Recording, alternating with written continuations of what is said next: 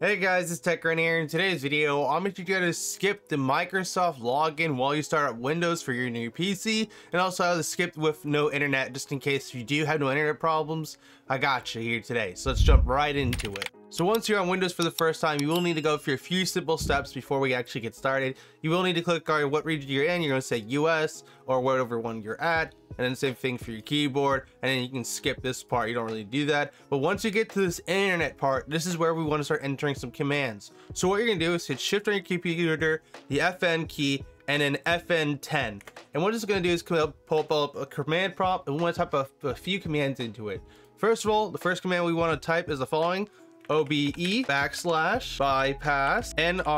And what this is going to do is going to restart our computer. We will probably need to do one more thing though, because compared to Windows 11 to Windows 10, you can't really skip it with just this one command. So once it resets, what we want to do is click the same thing, go for the same settings again, just real quick.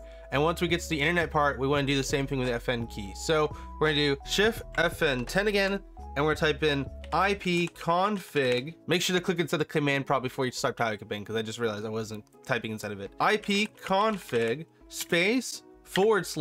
/release.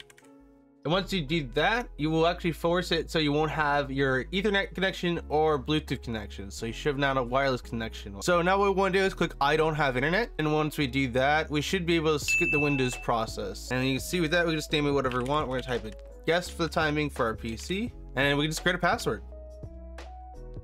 But once you hit enter all the questions now, you're good to go to actually use your PC. If you guys did find this video helpful though, make sure to smash the like button and get subscribed so you miss some future tag content. If you could do me that favor, that'd be very much appreciated. We're trying to hit 20,000 subscribers before the end of the year. So if you want to help me with that, that'd be awesome. And until then, have a great day. TechRun out.